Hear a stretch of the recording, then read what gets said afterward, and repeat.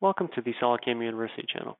This video's topic is the next in a series of videos on the tool axis control options in the simultaneous 5-axis milling toolpath.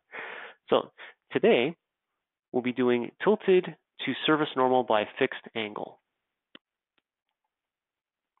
So the surface normal, if we take a look at the surfaces that we selected, is essentially just the vector perpendicular to that surface. So when we're looking at a surface that's pretty much flat, it means just perpendicular there. If we're looking at a surface like this fillet, it is perpendicular to every point on that part there, on that surface. So essentially that one vector shows it at that point, but as it's going across that curvature there, you'll actually see that the tool, if it's in the angle of the surface normal, is going to be pointed in that direction. So that is what it refers to when it says the surface normal. Now, tilted to that surface normal by a fixed angle is this angle here. Literally just what angle off of that yellow arrow we're going to be working at. We can tilt it relative to whatever coordinate axis we want, X, Y, and Z. Z is the default because Z is your tool axis in 5-axis milling. So that's the direction the tool is going to come from. We're just going to tilt it relative to Z. But you can tilt it to whatever angle you want. You can even choose a line. And then when you choose a line, you're basically choosing 2 points to define the line. So let's take a look at that toolpath. So I'm actually just going to give us a section cut view. And we're going to look at it from the side.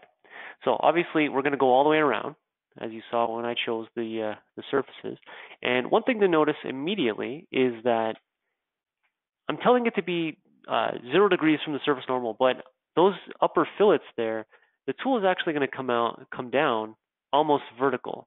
We can't really see it because I did that kind of fast, but I want to get to a certain point here where we can see that the tool is perpendicular to that surface. So that is 0 degrees from the surface normal. But if we jump out of here, and let's just take a look at that in the full view, even though we're trying to stay perpendicular to the surface normal of those upper fillets, the first couple of movements aren't really doing that. They're tilted a little bit, but not so much. And that's because of the pole limit.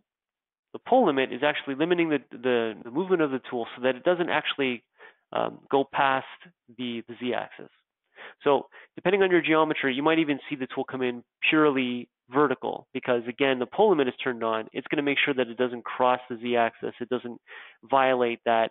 And the whole point of the pole limit is on a 5-axis machine. You don't want to go onto crazy angles, and your tool table and your carousel, your trunnion, whatever it is giving you 5-axis on your machine. It's not going to be tilted at such a weird angle that it'll be impossible on your machine. So the pole limit gives you the ability to just kind of stay within limits.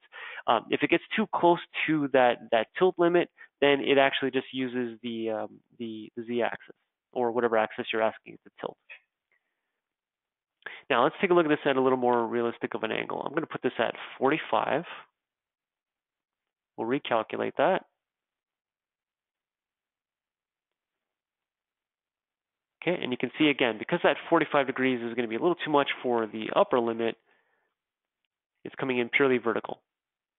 And likewise for the bottom there. But let's see what this looks like when we actually go through that. So it's purely vertical.